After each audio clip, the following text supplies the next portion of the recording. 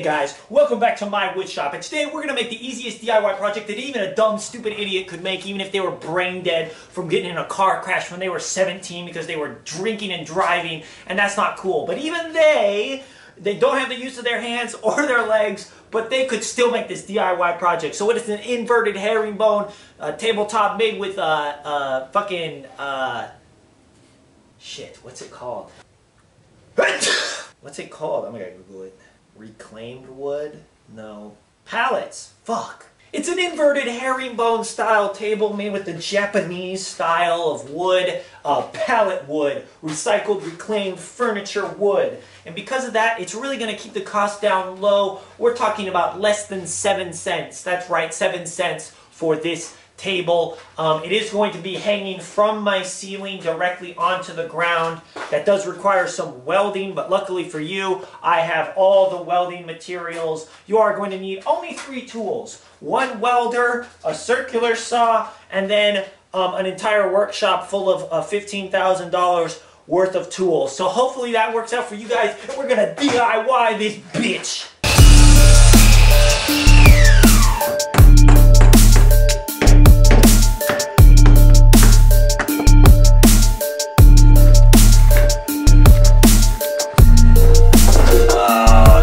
Okay guys, so like I said, welcome back to my workshop. We're going to be making the feng shui style table here. So luckily for you, I already did this part. I joined these bad boys, got the crate holder, the jigs, you get the wood glue. I use Type-On 4 or some shit, I don't know. Toss that bad boy on the ground, and as you can see, it's perfectly level.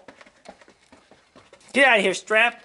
I always stay strapped, that's what I always say. Anyway, perfectly level. That's good stuff. So then what you're going to do is you're going to take out your hex key set. This is the 14mm one. You're just going to toss that bad boy on there. Okay, make sure. Okay, then you got to get your belt sander loop. This is the KX167. This is 80 grit, 80 ply, I believe is what it's called. Great for your ass, great for your face. Throw that bad boy on there. Okay, then you want to make sure the wood's nice and clean. Now this is Simple Green All-Purpose Cleaner. You can pick this up at your local Ace Hardware. Now that's really just going to freshen up the wood, really bring out the grain, the imperfections of this pallet wood. Now, you might be saying, where'd you get this pallet wood? Craigslist, you fuckers! Come on, guys!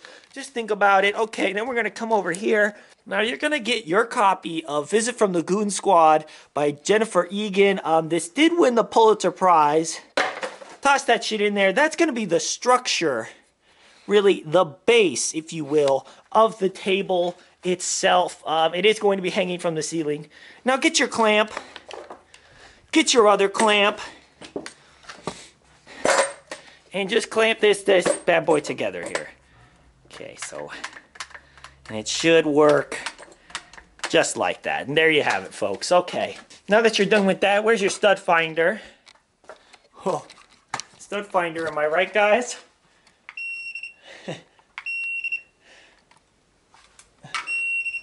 Okay. That looks pretty good there. Always keep your tape measure around. Remember what they say. Just like my grandpa said, measure twice, cut once. Don't tell your grandmother. Yeah, that's looking really good. Okay, what else do you need? Oh man, I gotta consult my plans. Now, you probably have this laying around. This is the finish. It's called a breeze block. I want to share your mouthful. Oh wait, fuck, that's not breeze block. Anyway, throw your old J on there and then get your duct tape. As we know, hey, duct tape solves everybody's problems. Am I right, boys? You know, they say silence is golden, but duct tape's silver. You guys ever watch that episode of Mythbusters where they make a boat out of duct tape? This is even better than that shit. Suck a dick, Adam Savage. Alright, that's good. And there you have it, folks. I mean, that just really, I don't even have anything else to say. Thanks for watching. Drop the subscription. Hit that like button. You can probably hear my furnace in the background. So, hey, I'm drinking. Let it be known that the only reason why I am drinking is because I just recorded this video and I was done with it. And then I went to transfer it from my camera to my computer. using my lovely piece of shit card reader, and it busted my SD card, so I had to format it, thus losing the footage that I had just recorded. I've been trying to find new hobbies because I work from home because of the coronavirus, and because of that, I spend a lot of time in my house. So I've been trying to find ways to break up the days, do something new, rather than just play video games. I've been trying to make more YouTube videos. I've been trying to hang out with my dogs more. I've been trying to go on more runs. I've been trying to find things to, you know, keep life moving on. One of the things that I've gotten a little bit into is some like DIY home woodworking kind of stuff. So I'm not doing anything hardcore, but what I am doing is I want to, you know, find projects that are useful for around our house, learn how to build those things, and then build them. Save us some money, give me something to do, something to make me feel accomplished and not like I'm slowly losing my fucking mind because I'm always at home. You know, things like that. So I started to get into those. I built a bed frame for our bed. I built an end table. I built a desk. It's right here. You probably can't see it, but I built it. So things like that. I'm going to build a bench, just small projects. And because of this, I often turn to YouTube. Now YouTube is obviously a way that a lot of people learn how to do things, right? Everything from like video game walkthroughs to DIY projects around your house to fixing your car. I learn all these things from YouTube or the internet in general, but most of the time it's YouTube. Great, I love it, right? But I've noticed a trend specifically in woodworking tutorials on the internet. And that's this idea of presenting something as a DIY project. It's so easy, anybody can do it. When in reality, what you actually need is like a massive collection of tools, oftentimes that are very expensive and sometimes can take up large amounts of space that a lot of people don't have. And then additionally, you need years of experience and know-how to operate those tools and to make sure that you're doing things correctly, right? Which is kind of the definition of a professional. My dog's barking in the background. What an asshole. It's the definition of a professional, not so much the definition of an amateur, which is what I imagine a DIY video should be. I'm thinking of an example. Oh, hey, look at that. It's the example. So this guy was making a desk. I was watching it because I was also making a desk. He was using something called castle joints, which are really cool. You use a 4x4 and you cut it into these little oblong shaped things so that the pieces can all slide together. And he started off the video and he was like, you only need 3 tools. You need a circular saw and a jigsaw and a great attitude. I don't remember what the tools were. And then right away, it like hard cuts to him like using a fucking planer and then using a belt sander and using, you know, all these different tools that weren't included in his 3-tool list. I built this whole project with just a circular saw, jigsaw, and some hand tools, and I can't wait to show you how. A few moments later. They came relatively rough from the mill, so I ran them through the thickness planer to clean up each face and remove the rounded corners. For this glue up, I'm using Maker brand T-bar clamps, which are from my company Maker brand. Then I got that belt sander and I started working side to side. So a lot of these like DIY home project channels, they present things as like anybody can do this, when in reality it is so much more difficult than that. Okay? For me, the channels that I appreciate the most are the ones where it's like a dad, right? Who, just like me, is not a professional, who doesn't really know what they're doing, but they have taken on this endeavor, taken on this project to try and do it, and to try and learn something, and to do their best. So they're making a video to chronicle that journey. Do I want to make videos like that? Not at all. Is it cool that somebody else is going to do that and take it from like a true DIY amateur perspective? Yeah, that's cool. Because what it ends up being for a lot of these videos is these people that are professional woodworkers have done it for years and years and years, and they're saying like, easy DIY project for under $50, and in reality, like, nobody can do this shit for under $50 because you need $10,000 worth of tools and a fucking workshop, 35 clamps and a joiner and a fucking biscuit cutter and like all this shit that nobody has to make what they're actually trying to make. So they're like, easy concrete countertops.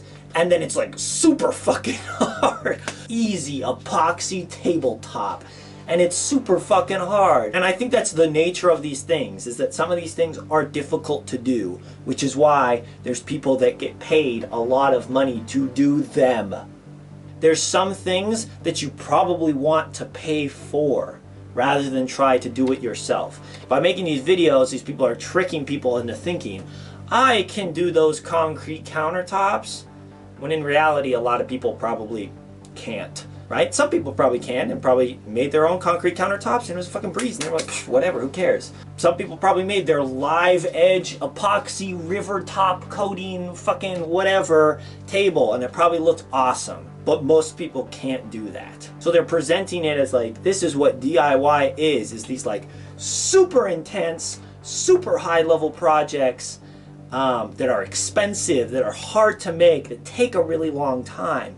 When in reality, the DIY spirit should be like making really simple, easy things to try and get somebody into that hobby. It's really easy to look at those projects and be like, Jesus fucking Christ, there's literally no way that I could ever do something like that, and get turned off from the idea of making these projects. My end table kind of looks shitty, but I'm happy with it because I built it myself. My bed frame is weird as hell and you can see the joist hangers that I used like all over it. But I'm proud of it because I built it myself. That should be the spirit of a DIY video and these wood shop, wood making project tutorial, whatever. Not this idea of like, I'm gonna show you how to make the most complicated edge joining construction ever. I hate that. I hate when people are like, oh yeah, like just go down and get the lumber from your local store, knowing that like the only stores that most people are going to go through are what, like Home Depot, Lowe's, and then maybe like a lumber place near you, you know, like a local lumber place. And they always end up with like the most beautiful lumber in the videos. You know, it's like perfect. And then when I go to Lowe's, the lumber is like utter, total shit trash. And it's like I sort through like 400 2x4s and they're all like crooked or have like chunks missing or, you know, shit like that. And they're just like, yeah, just like go down and pick up the lumber from the store. I paid $1.25 for each 2x4, which is how I kept this project under $15 to build a fucking bookshelf. And it's like, what are you talking about? What world do you live in? I don't mean to sound dramatic or to complain all the time. There's plenty of people that make really cool projects on the internet and show you how to do it and are really accommodating to beginners or people that are in medium stages to advanced. And I really appreciate those people. I don't mean to like come down on everyone and be like, everyone who makes shit on the internet fucking sucks. But there are a lot of people that do. So anyway, this is me complaining about it. That's all I gotta say. I'm glad I got to say that again twice. It's, you know, gotta get all riled up. Thanks for watching. Bye.